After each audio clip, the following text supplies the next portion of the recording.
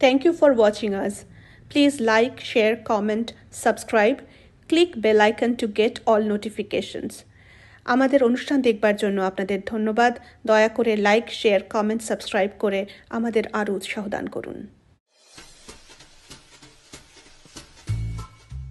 কত কি লিখে ফেলি আমরা, গল্প, কবিতা, ডায়েরি, গদ্য, স্মৃতিচারণা, ভ্রমণ কাহিনী। আমরা বাংলার বধূরা, মানে আপনাদের প্রিয় বিবিরা, নিয়ে আসছি আমাদের লেখা এবং আমাদের পড়া এই নতুন অনুষ্ঠান গল্প বিবির আসর। গল্প বিবির আসরে আমাদের আজকের গল্প পদস খলন। কাহিনী তমালি ভৌমিক। গল্পটির নাট্যরূপ ও সম্পাদনায় অভিজিৎ ও সুস্মিতা পোদ্দার। চিত্রাঙ্কনে সুস্মিতা পোদ্দার। আবহ ইউটিউব থেকে গৃহীত। কারিগরি সহায়তায় অর্পিতা রায়। কণ্ঠশিল্পী সূত্রধর, দীপ্তেন্দু ও পুলিশ অফিসারের চরিত্রে অতিথি শিল্পী অভিজিৎ পোদ্দার। রবির চরিত্রে অতিথি শিল্পী সৃজয় পোদ্দার। রমেশবাবুর চরিত্রে অতিথি শিল্পী অরিন্দম দে এবং বিশাখার চরিত্রে সুস্মিতা পোদ্দার। আয়োজনে বাংলার বধূ। শুনুন আজকের গল্প পদস খলন। চোখ মেলতেই ভোরের আলো আর সমুদ্রের তাজা বাতাসে মনটা ভরে গেল বিশাখার। মহাবলীপুরমের এই রিসোর্টটায় কাল বিকেলে এসেছে ওরা। আজ শনিবার, দুদিন থাকবে ওরা। কাল সন্ধ্যাটা সমুদ্রের তীরে বিচে বসে হাওয়া খেয়ে মহানন্দে কাটিয়েছে দুজনে। রাতের খাবার নিয়েছিল রুমের লাগোয়া ছোট গোল বারান্দায়। বারান্দা দিয়ে তাকালে একপাশে সমুদ্র আর সামনে সবুজ লন, সুইমিং পুল, খেলার পার্ক, রেস্টুরেন্ট, সব যত্ন করে সাজানো। বিশাখাদের রুমটা কটেজের দোতলায়। এখানে কটেজগুলো সব দোতলা রো হাউস টাইপের, আর সব রুমের বারান্দা থেকেই সমুদ্র দৃশ্যমান। বিছানা ছেড়ে উঠে মোবাইলটা হাতে নিয়ে হালকা পায়ে বারান্দায় এসে দাঁড়ায় বিশাখা। এই সাত সকালে দীপ্তেন্দু আবার কোথায় গেল? বারান্দায় রাখা বেতের চেয়ারে আরাম করে বসে পড়ে বিশাখা। এই, তুমি উঠে পড়েছো? এদিকে তো ভয়ঙ্কর কাণ্ড। কি কাণ্ড আবার? কাল অনেক রাতে রিসোর্টে একটা অ্যাক্সিডেন্ট ঘটে গেছে। অ্যাক্সিডেন্ট? হ্যাঁ, এক তামিল মহিলা, বয়স প্রায় 50 হবে, স্বামী আর দুই বন্ধুর ফ্যামিলি নিয়ে কাল সকালে রিসোর্টে আসেন।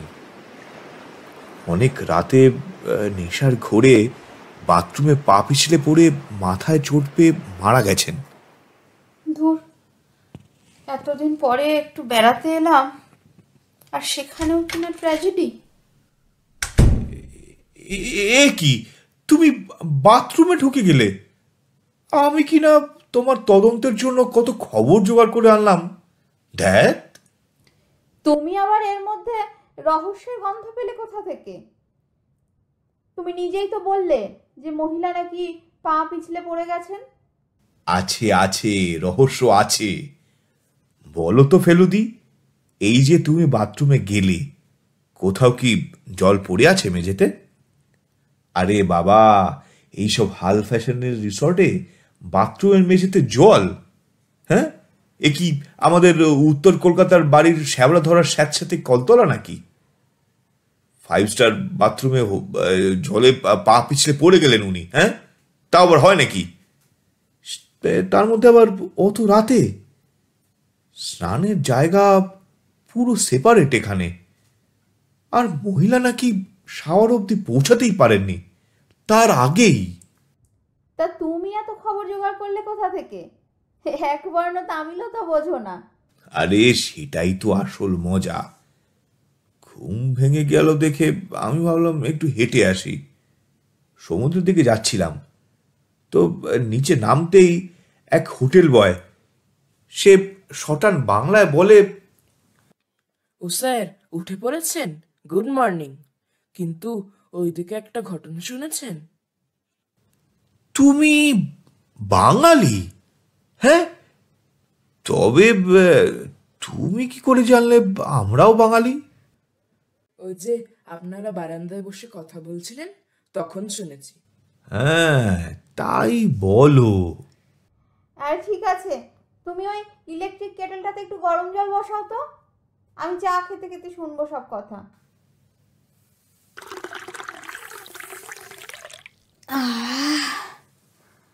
বলো, এবার তোমার কথা শুনি সব। বলো, কি খবর আছে? এই মহিলার নাম লক্ষ্মীপ্রিয়া, ব্যাংক ম্যানেজার ছিলেন। পারিবারিক কারণে অবসর নিয়েছেন কিছু বছর হলো। ওনার স্বামী রমেশ টেক্সটাইল ব্যবসায় আছেন। বন্ধুরাও বিভিন্ন ব্যবসা করেন। সবাই মোটামুটি ধনী। কাল 3 মহিলা বারান্দায় বসে গল্প করছিলেন অনেক রাত অবধি। আর তাদের স্বামীরা সামনের লনে ঘাসে শুয়ে বসে আড্ডা দিচ্ছিলেন। ওই বাঙালি বয় আর আরো 2জন তামিল বয় প্রায় রাত 1টা অবধি ওদের ড্রিঙ্ক সার্ভ করেছে। তা শুধু কি স্বামীরাই মদ্যপান করছিলেন? না না, মহিলারাও সমান তালে ককটেল মকটেল অর্ডার করছিল কাল। প্রায় রাত 1টা নাগাদ লক্ষ্মীপ্রিয়া বারান্দা থেকে স্বামী এবং বন্ধুদের তাড়া লাগায় যে এবার আড্ডা বন্ধ করো, ঘুমোতে যেতে হবে। তখন মহিলারা ঘরে চলে যান, স্বামীরা আরো একটুক্ষণ গড়াতে থাকেন ঘাসে। তার মানে যিনি মারা গেছেন ওই তার রুমেই আর কি সব মহিলারা আড্ডা দিচ্ছিল, তাই তো? হ্যাঁ, তাই তো বললো ছেলেটি। আরো কি বললো জানো? তারও প্রায় 1 ঘন্টা পর 2 মহিলা নিচে নেমে আসেন এবং রমেশবাবুকে তাদের ঘরের চাবিটি দিয়ে বলেন যে লক্ষ্মীপ্রিয়া স্টিম বাথ নিতে বাথরুমে ঢুকেছে। এতে লক্ষ্মীপ্রিয়ার স্বামী রমেশবাবু খানিক অবাকই হয়েছিলেন। কেন? এতে অবাক হবার কি আছে? অনেকেই তো রাতে শুতে যাওয়ার আগে শাওয়ার নেয়। আরে এবার শোনো, এরপরের ঘটনাই সব থেকে বেশি সন্দেহজনক। রমেশবাবু আরো মিনিট 15 পর নিজের ঘরে যান। বন্ধুরাও যার যার ঘরে যায়। রমেশবাবু রুমে গিয়ে বাথরুমের সামনে যান, শাওয়ার থেকে জল পড়ার শব্দ পান এবং বিছানায় গিয়ে লক্ষ্মীপ্রিয়ার জন্য অপেক্ষা করতে করতে ঘুমিয়ে পড়েন। আজ ভোরের দিকে নাকি তার ঘুম ভাঙে এবং দেখেন লক্ষ্মীপ্রিয়া বিছানায় নেই। তারপর কি করেন উনি? বাথরুমের দিকে গিয়ে দেখেন শাওয়ার থেকে জল পড়ার শব্দ হচ্ছে। তাতে তিনি আবার বেজায় ভয় পেয়ে যান। মানে? হ্যাঁ, দরজা ধাক্কা দেন এবং দরজা আবার নিচে থেকে খুলেও যায়। ভিতরে মেঝেতে লক্ষ্মীপ্রিয়াকে শুয়ে থাকতে দেখে ছুটে যান এবং তার কপালে হাত দিয়ে দেখেন বরফ ঠান্ডা, নিঃশ্বাস পড়ছে না। প্রথমেই বন্ধুদের ফোন করেন, তারপর ছেলেকে ফোন করে তার মায়ের মৃত্যু সংবাদ দেন। ছেলে আমেরিকায় পড়তে গেছে। আচ্ছা। একজনের মৃত্যু বর্ণনা করা যে কি কঠিন কাজ। আচ্ছা, তোমাকে এই এত খবর দিল কে? ওই ছেলেটি? হ্যাঁ, রমেশবাবু পুলিশের কাছে বলছিলেন, আর তারপরে ছেলেটি ওখান থেকে খবর পায় আর কি। ওই রিসর্টে রমেশবাবুর বন্ধুরাই খবর দেয়। তারপর? তারপর আর কি, পুলিশকে ডাকা হয়, আর পুলিশ তো এটাকে দুর্ঘটনাই বলছে। পুলিশ যদি বলে অ্যাক্সিডেন্ট, তাহলে তুমি খুন ভাবছো কেন? আরে রমেশবাবুই তো শুধু বিলাপ করে চলেছেন, খালি বলেই চলেছেন যে লক্ষ্মীপ্রিয়ার ঠান্ডার ধাত এত রাতে কেন স্নান করতে গেল? আর তুমি ভাবো, স্বামী যখন জানেনি যে ওনার স্ত্রীর একটা ঠান্ডা লাগার ধাত আছে, অত রাতে স্নান যখন করবে তখন বারণ করবে না? শুয়ে পড়লেন। এটা কি সম্ভব নাকি? আচ্ছা, ওই কেরালায় গিয়ে কি অ্যাক্সিডেন্ট হয়েছিল জানতে পারলে কিছু? ওখানে দিনের বেলায় দুজনে সুইমিং করছিলেন পুলে। লক্ষ্মীপ্রিয়া সুইমিং শেষে পুলের ধারে চেঞ্জ রুমে যান আর ওখানেই পা পিছলে পড়ে হাতটা ভাঙেন। বুঝলাম। তাহলে লক্ষ্মীপ্রিয়ার ওই দুই বান্ধবী, ওনারাই ওনাকে শেষ জীবিত অবস্থায় দেখেছেন, তাই তো? যদি ধরে নিই রমেশবাবু সত্যি কথা বলছেন। আচ্ছা, তুমি ওই গ্রুপটাকে দেখেছিলে কাল? আরে তুমিও দেখেছো। আমরা যখন ওই সন্ধ্যেবেলা নিচে বসেছিলাম তখন পুরো গ্রুপটা ওই মাইনাস লক্ষ্মীপ্রিয়া আর কি নিচে ওই বিচেই বসেছিল। খানিক পর তিনজন ভদ্রলোক রেস্টুরেন্টের দিকে যান। দুই বান্ধবী বিচেই ছিলেন। এমনকি আমরা চলে আসার পরেও ওরা ওখানে বসেই গল্প করছিলেন। আমরা ডিনার করে যখন নিচে গেলাম তখন তখন ওরা রেস্টুরেন্টে। আচ্ছা, আর একটা কথা বলো, এই লক্ষ্মীপ্রিয়া যে বাথরুমে পড়ে গিয়েছিলেন, ওনার দেহে কি জামা কাপড় ছিল? মানে উনি কি স্নানের আগে মারা গেছেন নাকি স্নানের পরে? জানতে পারলে কিছু? ও বাবা, জামা কাপড় ছিল কিনা গায়ে তা তো জানি না। আর স্নানের আগেই না স্নান করতে করতে উনি পড়ে গেছিলেন, এটা তো বলা মুশকিল। হ্যাঁ, না হলে ওই শাওয়ার চলবে কেন? সেটাও ঠিক কথা। তাহলে বলো, এবার তোমার নেক্সট প্ল্যান কি? আরে গোয়েন্দা তো তুমি বলো, তোমার কাউকে সন্দেহ হচ্ছে কিনা? না দীপ, পা পিছলে পড়ে গিয়ে মাথায় চোট পেয়ে মৃত্যু, এ তো হতেই পারে। আপাত দৃষ্টিতে বিশেষ কিছু রহস্যের গন্ধ আমি পাচ্ছি না।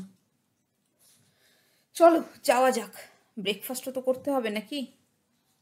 আমায় 10 মিনিট সময় দিন, আমি স্নানটা সেরে নিই। দীপ্তেন্দু স্নানে যায় আর বিশাখা সোশ্যাল মিডিয়ায় লক্ষ্মীপ্রিয়াকে খুঁজতে বসে। প্রায় আধ ঘন্টা পর দুজনে রুম থেকে বেরিয়ে প্রথমে লক্ষ্মীপ্রিয়ার কটেজের দিকে যায়। সেখানে পুলিশ তাদের নিজেদের কাজ করছে। ওদিকে রমেশবাবু তার বন্ধুদের নিয়ে লনে বসে আছেন। অনেকেই এসে সমবেদনা জানিয়ে যাচ্ছেন। মাঝে মাঝেই আত্মীয় বন্ধুদের ফোন আসছে রমেশবাবুর মোবাইলে। মোটামুটি ইংরেজিতেই কথাবার্তা বলছে সবাই। বিশাখা চুপচাপ দাঁড়িয়ে কান খাড়া করে সবার কথা শুনে যাচ্ছে। এরও প্রায় আধ ঘন্টা পর দীপ্তেন্দু আর বিশাখা ব্রেকফাস্ট করতে যায়।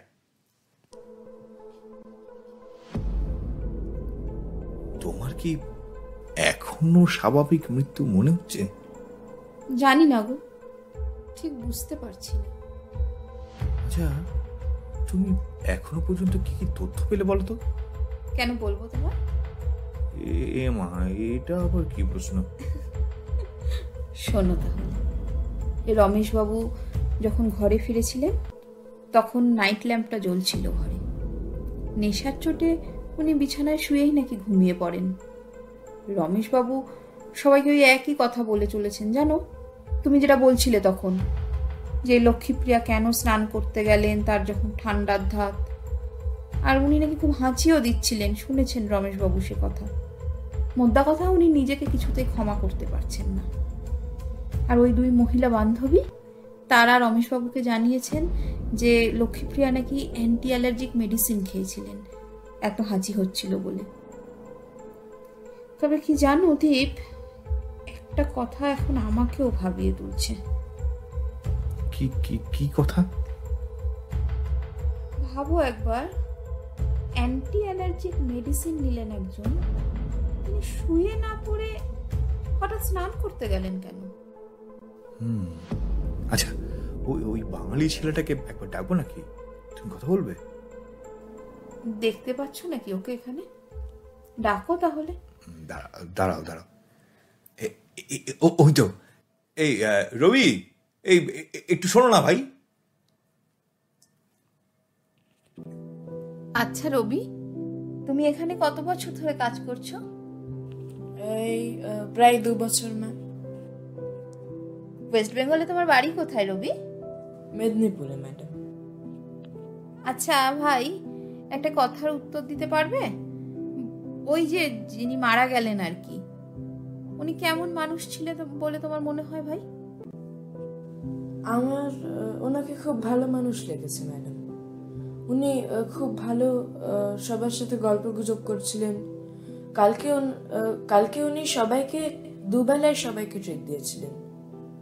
খুব খারাপ লাগছে ম্যাডাম, এত বড় একটা কাণ্ড। আচ্ছা ভাই, তুমি এখন এসো, আমরাও যাই ওদিকে রুমের দিকে, আবার পরে কথা হবে। হ্যাঁ, সে কি, তুমি এত তাড়াতাড়ি ওকে ছেড়ে দিলে? সবকিছু জানা হয়ে গেছে তোমার? আমি তো ভাবলাম মনে হয়। সেই তো, আমরা যেমন ওর কাছে যা জানতে চাইছি ও সব বলে দিচ্ছে, তেমনি আমাদের এই বেশি উৎসাহ দেখে বাকি লোকেরা যদি ওকে জিজ্ঞেস করে, তখন ও তো তাদেরও সব বলে দেবে নাকি? কিন্তু কি বলবে, আর লোকেই বা কি জানতে চাইবে?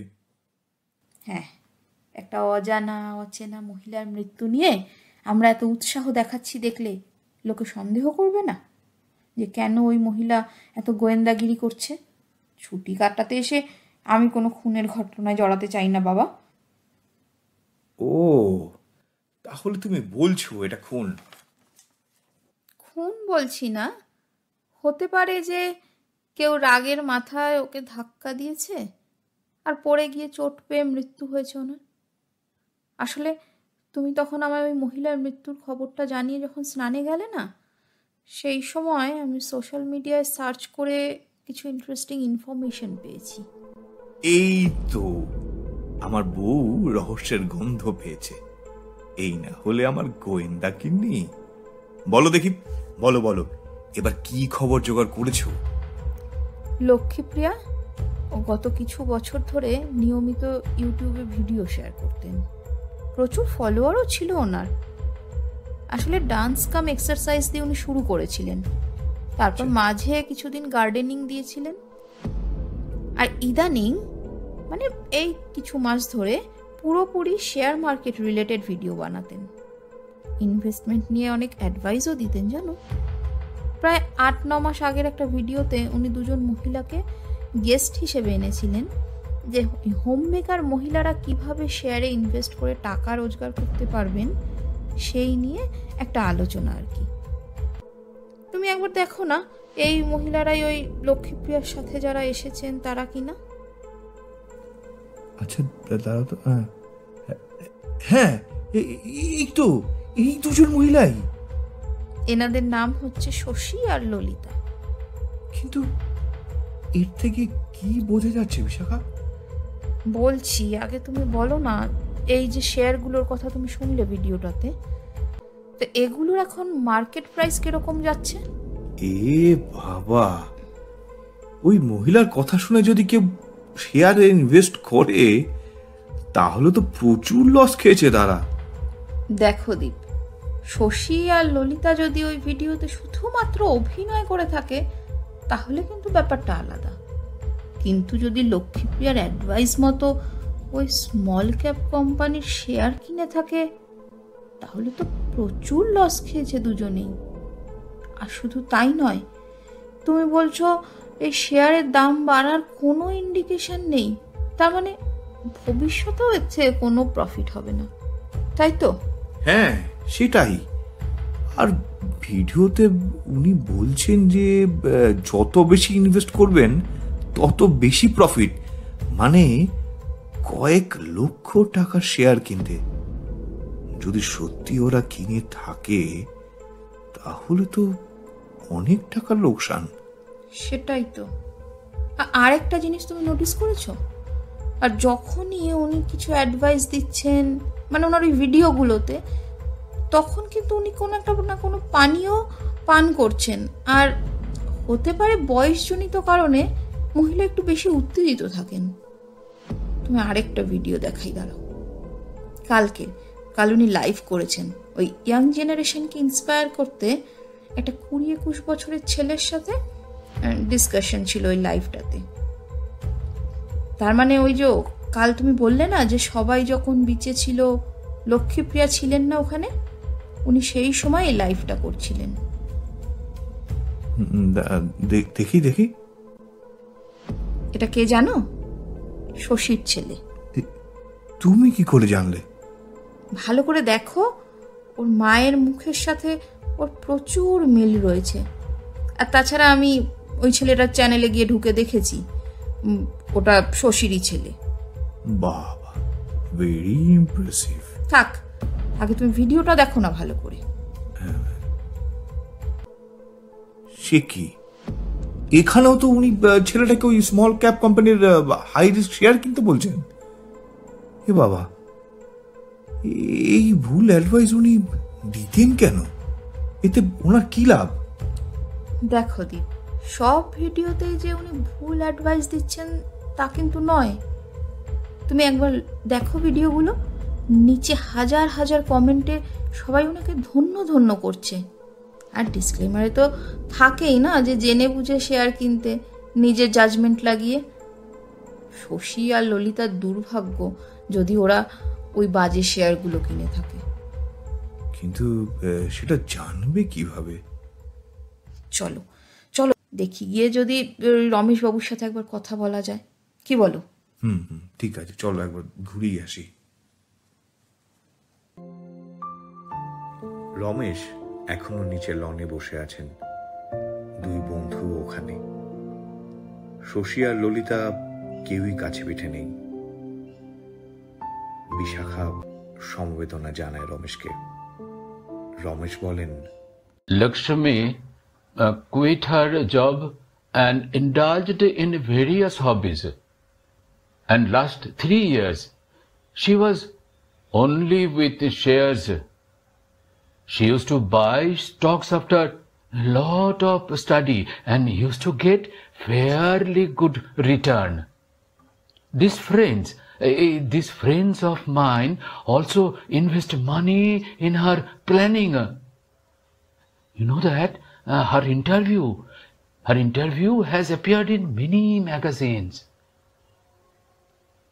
At lunch yesterday, she told me that she had made a huge profit in many lakhs of rupees. Gave us a good treat also. Our son supposed to be come on this Christmas because she will book a flat for our son. This 30th is Lakshmi's birthday, you know. In the evening, Shashi and Lalita said they will arrange a surprise party for Lakshmi Priya. At night, 3 of us were sitting here on this lawn and planning all that. I made a video call to my son and made many plans with him.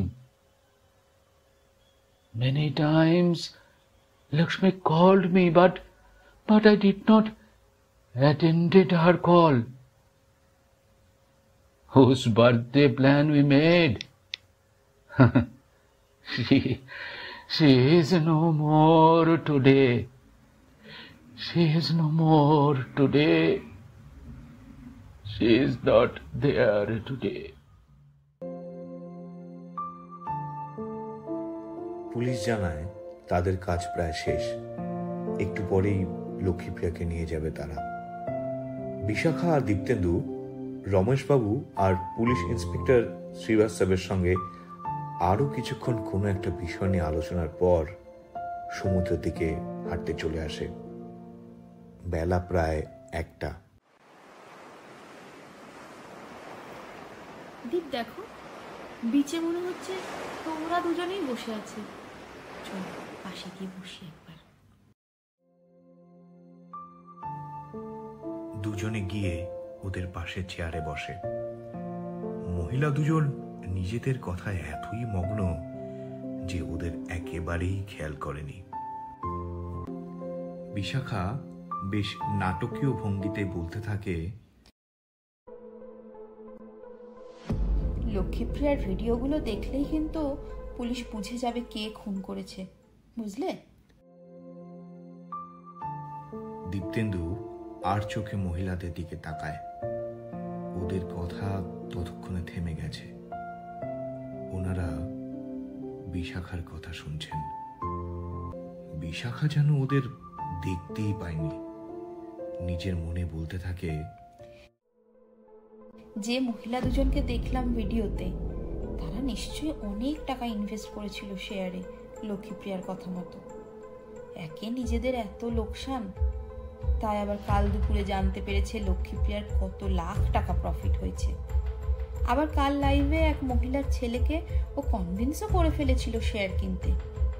মায়ের মন তো ছেলের বিপদ বুঝতে পারে, তাই বারান্দা থেকে গল্প করে তিনজনে যখন ঘরে ঢোকে, ঘরে তেমন আয়না বা ভালো আলো নেই বলে এই একটা অছিলা দিয়ে আর কি ওরা বাথরুমে নিয়ে যায় লক্ষ্মীপ্রিয়াকে। আর তাছাড়া ঘরে যদি জোরে কথা হয় তাহলে তো লন থেকে বাইরের লোকেরা শুনে ফেলবে, তাই জন্যও বাথরুমে নিয়ে যেতে পারে। শেয়ারে ওদের যে টাকা লোকসান হয়েছে লক্ষ্মীপ্রিয়াকে বলে ফেরত দিতে হবে, আর উনিও রাজি না হয় তর্ক বিতর্ক শুরু হয়। হতে পারে লক্ষ্মীপ্রিয়া বাথরুম থেকে বেরিয়ে স্বামীকে ডাকার চেষ্টাও করেছিলেন, আর তখনই ওরা ধাক্কা দেয় লক্ষ্মীপ্রিয়াকে। ব্যাস, পড়ে গিয়েই মৃত্যু হয় ওনার। ভেবে দেখো, সারপ্রাইজ বার্থডে পার্টির যে প্ল্যান, তাও কিন্তু ওই মহিলাদেরই। বার্থডেতে পার্টির প্ল্যান, ওদিকে আবার ছেলে আসছে। রমেশবাবু একেবারে আনন্দে মশগুল। ঘুমোতে যাওয়ার জন্য ডেকেও ছিলেন লক্ষ্মীপ্রিয়া। উনি তখন তো ব্যস্ত ওই প্ল্যানিংয়ে, আর ঘরে মহিলারা লক্ষ্মীপ্রিয়াকে চেপে ধরে টাকার জন্য। স্বামীদের না জানিয়ে দুজন মহিলা নিশ্চয়ই টাকা ইনভেস্ট করেছিলেন জানো। মানছি হয়তো খুনের অভিসন্ধি ছিল না ওদের, কিন্তু এই দুর্ঘটনার জন্য তো দায়ী ওরাই।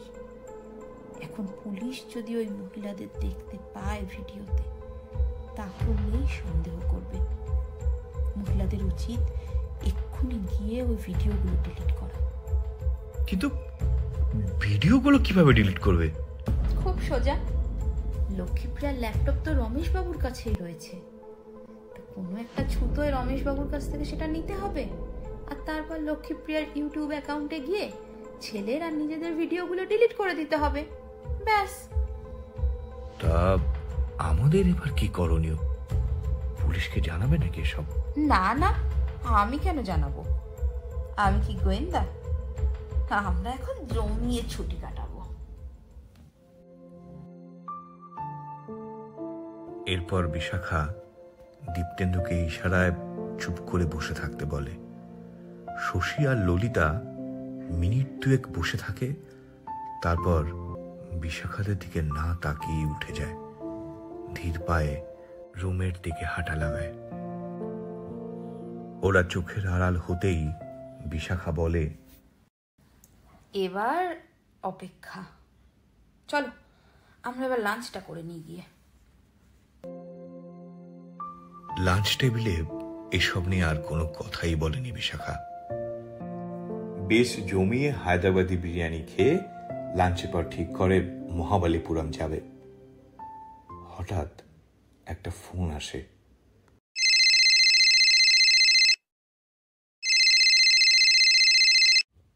Hello, mister Srivastava madam.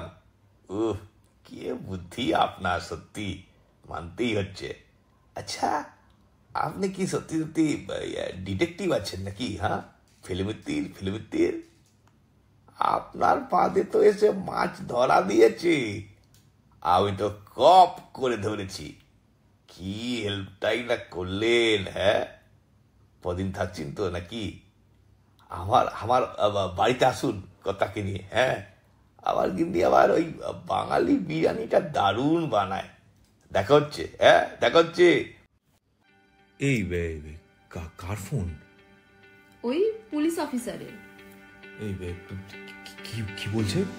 কি আর বলবে, আমি যা বলেছিলাম তাই বললেন।